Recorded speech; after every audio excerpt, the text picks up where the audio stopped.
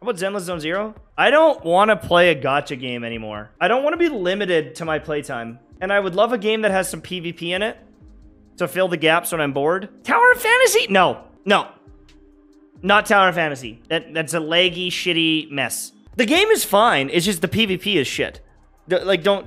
I can't take that seriously whatsoever. Yeah, I mean, I'll try ZZZ and I'll try Honkai Star Rail for sure. But I just can't do the resin anymore.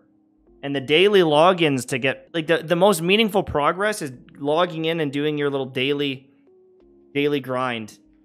That takes 6 minutes. And it just... I don't know. Annoying.